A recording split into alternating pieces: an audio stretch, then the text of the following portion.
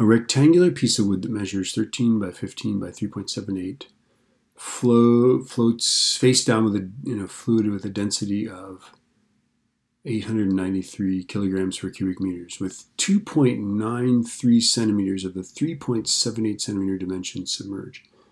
What is the density of the wood? Wow, this is hard. Okay, so let's draw a picture of this. So here is the surface of the fluid, right? And it's more than half, right? So let's go.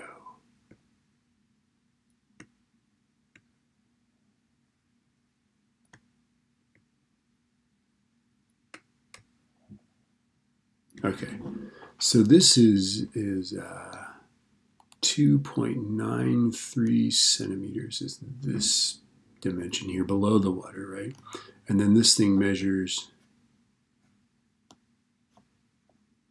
it measures, this is 0.13 meters, this is 0.152, and of course this is 0.0293 meters below the surface, right? Okay, and this fluid here has a density of 893 kilograms per cubic meter, right? Okay. What is the density of the wood? Oh, okay, this isn't too bad. So the density of the wood is going to be the mass of the wood divided by the volume of the wood, okay? Now the mass of the wood, the volume of the wood is easy. It's just 0.13 times 0.152 times 0.0378. Right? The volume is easy. The mass we got to figure out, right? But notice that we know how far it sticks into the fluid, and we know that it floats when it has displaced a mass equal to its own mass, okay? So, are you ready for this? We can figure out the mass. The mass will be how much water is displaced, of displaced water. Oh, displaced fluid. I always call it water, but it's in this case it's not water because it's less dense than water. It's probably some alcohol or something. Okay, so to figure out the mass of the displaced fluid, I'm going to go density times volume of the displaced fluid, right? I'll call it D, right, of the fluid. Okay, and the density is 893 kilograms,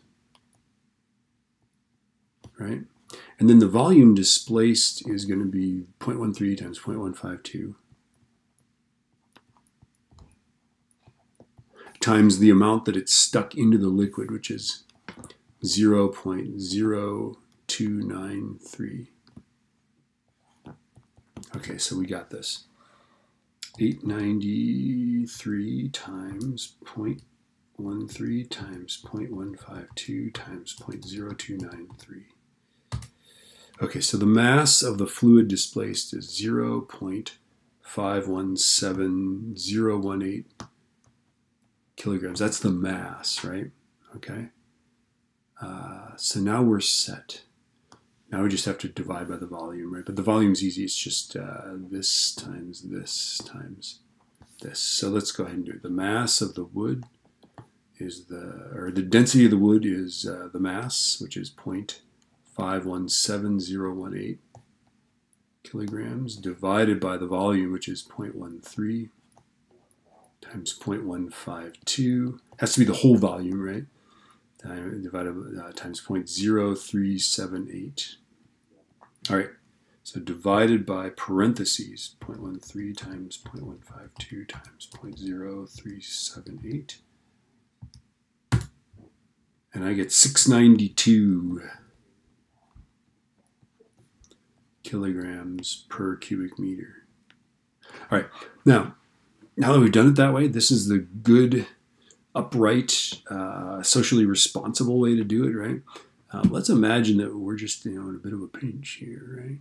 Okay. Remember that, if you think about this, right? If this block had half the density of the fluid, half would be submerged.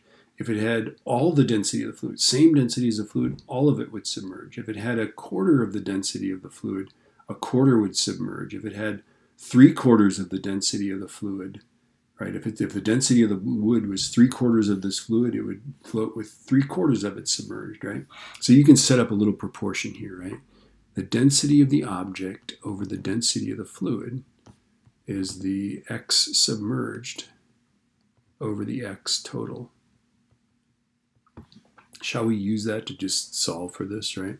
So the density of the object is what we're solving for. The density of the fluid is 893.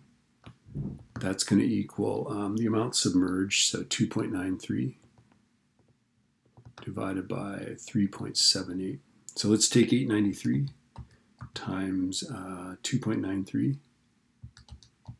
divided by 3.78, and in a fraction of the time I arrive at the object's density being 692.19. Okay, so there you go.